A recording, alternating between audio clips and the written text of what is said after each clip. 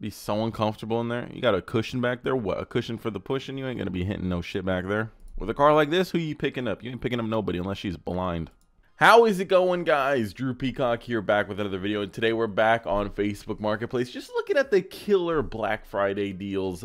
It seems like the Black Friday sale is still going on at a lot of stores, including these dummy dum-dums trying to fire sale their sick builds. So today we're going to take a look at them, see if they're worth it, see if somebody might be getting a new car for this Christmas season. Maybe somebody's going to see this listing and be like, you know what?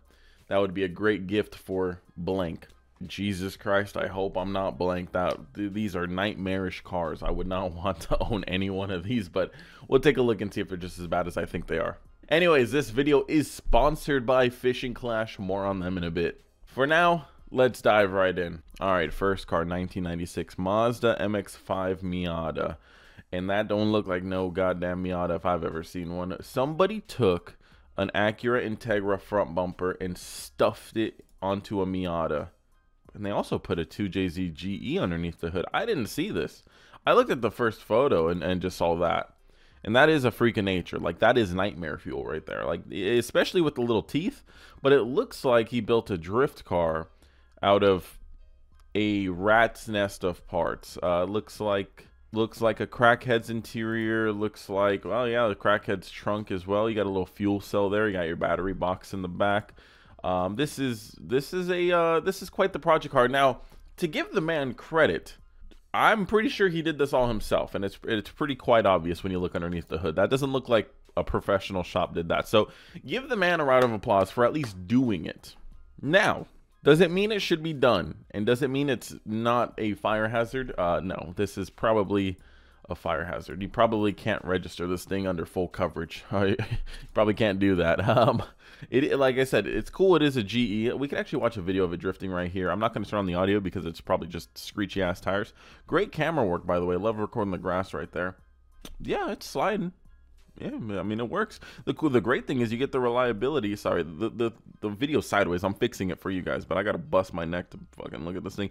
The good news is you get the reliability of the JZ, and then you put it in a Miata. I mean, it kind of throws off the whole weight distribution and stuff like that, but I mean, it's a cool concept. It is a cool concept. No Lift Shift, the man, the myth, the legend, he had a JZ Miata, and it was a death trap. It was a death trap. He then took that and put that into an IS, and that was the way to go. So for $8,000, I mean, you are getting some work, and you are just buying, at the end of the day, a drift car. Is this worth $8,000 in the drift community? Because you are not taking this thing to car meets, at least not any that you're going to be respected at. Some people will come and look at it and be like, wow. And they'll be like, that is a fucking piece of shit. Because it does look like a, you know, a death trap. I mean, look at the wire loom over here. I mean, it is definitely a garage build. Again, he did it. Hats off to him. This is also an IS300 interior, I just noticed. So hats off to him for doing it. But it is pretty ratchet. But if you want to burn $8,000, here you go. Here you go. It's probably a fun car if it runs right. Next car, 2007 Honda Civic Si sedan. And although I could spend all day fishing for insults for this one, I just want to go real fishing for once. This video is sponsored by Fishing Clash. Fishing Clash is a way for people who love outdoors and fishing to enjoy their favorite hobby on their phones, anywhere, anytime. Now, I've only been fishing a couple times, and that was when I was just a wee boy. It's something that I would like to get back into, but there's just not enough hours in the day at the moment. So the best way I've found to scratch that itch is to play Fishing Clash. Fishing Clash is more than just a fishing game, though. In Fishing Clash, you could develop your own fishing village, duel in PvP competitive online games, and compete in weekly and daily events. There's clans, equipment upgrades, variety of fish species, and customization options. Now, you guys know me. I love customizing everything I have. Just look at my cars, for example. So if you think I'm gonna go fishing with a basic rod, you've got me wrong. Fishing Clash supplies you with a variety of different rods that all have important characteristics. Each rod is assigned to a fishery. Each rod has the same characteristics, a chance to catch instantly, and increasing value of combo bonus points. Each rod also has its own level, and rods can be upgraded using other rods of the same tier. Don't forget that there's a large social component in Fishing Clash. You can have a maximum of 50 members in each clan, allowing you guys to communicate and achieve game goals together. If I'm ever at a car meet and it's not popping off yet, I'll be sitting in my car playing Fishing Clash, waiting for the cars to pop up just like I'm waiting for them fish. There's also a large variety of global fishing locations, so if you're bored of one area, you can travel around the world at the touch of your fingertips. Download the game by using my link in the description box or scan the QR code you see on screen and use my special gift code DrewPeacock. This will get you a special $20 value reward, including a unique avatar for free. Thank you Fishing Clash for sponsoring this video. Let's get back to it. Back to the car. 2007 Honda Civic SI sedan, $8,000 for the same price as a Jay-Z swapped Miata Rust Bucket Frankenstein build. You can buy this.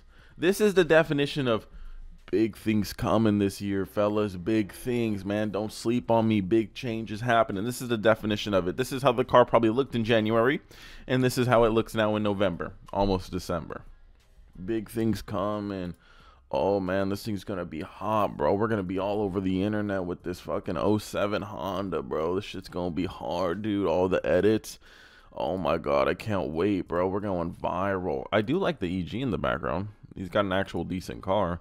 He just destroyed this one by trying to make it a Stancy boy. What did you end up trying to do to the car? It looks like he tried to do so much body work. It looks like he bought a car that was in like a shootout, like a Bonnie and Clyde shootout, and then tried to do body work to salvage it, and he gave up on it. I don't blame you, man. At the end of the day, look at what you're working on. I mean, it's just a Honda Civic. I mean, unless you really like these 07s, I would understand. EK, EG, EF, I would understand. Take the time, level out the body. You know, these cars aren't going to be around forever. But the 07, these are a dime a dozen. You can find these anywhere. It looks like he did the TikTok trend of smashing his taillights, unless you just bought some clears on eBay. Yeah, man, big things coming. Maybe that was the wrap color he was going to go with. And I do say it looks good on your hood. The rest of the car, though, I don't know. What does that say? I don't know if I'm just dyslexic, but I thought it said overachieved, but I really do have some bad dyslexia. I'm not gonna lie. Broken, bro. This whole car is broken. What do you want for $8,000? $8,000 for this thing. Testing waters. Want to see cash or trade? Nobody's gonna buy a beat ass Honda Civic for $8,000. The plan was a molded wide body, but in the end, I'm starting to lose interest. I don't blame you, man. I don't blame you. Let's get rid of it while we can. Let's go get you a Mustang. For the right offer, I might let it go, depending. But I got attachment issues, bro. I can't let her go. I just can't let her go, man. Custom sanded Tiger Cam because the wrap peeled off my paint. Oh, that's what happened. Yeah, that makes sense. Car will come with a roll of gloss white KPMF wrap. Front end conversion. Okay, so he just did a bunch of cosmetic stuff and it's on airlift. At least it's on airlift. I'm so happy that this thing is not static. So he spent the money to make it nice. But yeah, he's losing interest. Because at the end of the day, these cars, these static cars, in my opinion, are just boring, man. You drive and you park and the car scrapes and stuff like that. This isn't a static one, so it's more conventional and more ethical, but it's boring at the end of the day. Good job trying to get rid of it. Sadly, you're getting rid of it at way too high of a price for what you're looking at. Let's move on. 1993 Toyota Corolla LE sedan, $2,000. This is on the upper echelons of these 93 Corollas. I guess this is a little bit of a high-end build right here. Let's take a look at it. So, wait, we've seen this one. We have seen this one. Yeah, we've seen this one. It's still for sale. 9 weeks ago, I could see why it's still for sale. $2,000 though, dude. What are you smoking? $2,000. At least you get a mushroom filter. Yeah, okay, so we have seen this one. When I pull these cars for a video, I pull them just based on like the first image. I kind of want to go over them together. And I saw this and I was like, okay, yeah, I don't recognize it. But then I saw the Robo car, and we've actually seen this crackhead's car before, and it's still for sale because that's what happens when you ruin cars. I mean, nobody wants to buy this. There ain't a father out there that's buying this for their son, and there ain't a son out there wasting 2 bands on this piece of shit. It's just not happening. If this thing was like 500, 800 bucks, you know, some idiot might buy it for a stupid event and then just thrash it at the event. If they have like a burnout box or something, I could see that happening, and then they just dump the car, you know, pay someone to come pick it up. This, yeah, this ain't happening. This ain't happening. Nobody's wasting $2,000 on this. We don't need to waste too much time on this. I mean, you guys, Look at the car. We didn't even waste too much time on this. I do want to see, is there a description? No radio, no AC, heat works, needs work, always starts, always runs. Then what does it need work on? Amazing on gas, interior needs work, new fuel pump, new front struts, new brakes, new rotors, new air filter, new yeah, so bullshit, I can just tell you right now. I love how it says amazing, always runs, always starts, but it does need work though in some areas. It does need work, you know, in most areas. Next car, 1992 Mazda MX-5 Miata, $15,000. Kinda high. Look at what you're looking at. Definitely high. Who the hell would pay that for the Spider-Mobile right here? How do you mess up such a simple design like a Miata and turn it into this? Like, this is just wrong on so many levels. You have 6 headlights, like a goddamn spider, an arachnid. I do see an intercooler, but it looks like it's held together with AC ducting, so it's probably not functional. We'll take a look in a second. The bodywork is fine. Like, the panels line up good. The paint looks good. But it's just the ugliest body kit or conversion or whatever the hell this is on the face of the earth. Like, perfect example. Here's an FK8 Type R, okay? Pretty ugly car. It looks aggressive, but once you know you peel back its face, you understand it's a pretty ugly car because a lot of it's just phony fake shit. And then you see this monstrosity of a car, and you wonder to yourself, how am I focused on that ugly thing when there's this ugly thing looking right next to it? It's insane. That is one of the ugliest things ever. Someone's gonna be like, Drew, that's a super rare kit, bro. 1 of 50 in Japan. That thing's like $20,000 alone. To the right idiot, anything's expensive. You're right. Underneath the hood, turbo. So it does look like he has a real turbo. I don't know what that AC ducting was then. A coil rad, which is a good rad. I mean, he's got like decent stuff. Japanese import, right hand drive, metallic green respray, full new body kit, front end conversion, work Nezart wheels. OEM hardtop, full roll cage, blah, blah, blah, blah, blah. If you want to read through all this, you could. Dude, $15,000 is a stretch. Like, it does look, besides the front bumper and whole front end, it does look clean. Like, I like the rest of the car. Does he ever show the rear? I don't think he does. Okay, so maybe I don't like the rest of the car. I just don't like the front that much that I'm telling myself I like the rest of the car. Oh, God. Something else. 52,000 miles. $15,000. Let me know. Am I just tripping? Is this thing beautiful? Beauty is in the eye of the beholder. So if you think this looks good, hey, I'm not going to judge you. You know, it's fine. Some people like different types of women or men. It's all good. No judgment. If you find this cute and you want to curl up with this at night, go for it. I don't mind. It ain't going to be me, though. That thing is a freak of fucking nature. 2001 Honda Prelude Coupe, $3,300. This is right smack dead in the middle, according to Kelly Blue Book. Let's see what you get for that price. So we see the big old probably NRG wing. It's probably not NRG. It's probably just some eBay shit. The fenders look not like your typical universal wide body fenders. These look like fiberglass, like almost molded fenders. So we'll have to get a closer look at that. You get a black hood and some smoked out headlights. It's probably natural smoke, as in they're just faded to fuck. Cool red banner. Yeah, these like wide body flares are a little bit different in my opinion than like the typical trash can lid ones that we see. This is a little bit nicer. The wing is still god fucking awful. I don't think there's many cars out there that can rock a wing that size, especially not the 01 Prelude. Well, not with what, 95 horsepower? Yeah, you don't need a wing like that, Buster. I don't understand like when people, God, it gets even worse. I don't understand. Holy shit, dude. This is something like my grandma would do inside a car, like red velvet. God rest her soul. Yeah, this is a little bit too much. Nice photo of your distributor, moron. What are you taking photos of here, man? Your rusted header? Like, seriously. Okay, cool. Yeah, we see you got a VTEC head. We get it. We also see you have like fucking herpes on the interior of your car. It's always the slowest dudes out there making their car look the fastest. And it sucks too, because it's come to the point to where you see big wings and you just automatically assume they're slow. You see a big wing on an Evo and you're like, oh, that thing's slow. You see a big wing on a supercar and you're like, oh, that thing's riced out. When big wings have purposes, it's just not on 95 horsepower shitboxes like this. And seriously, what did you do to your interior? Why did you do this? Who did you pay to do this?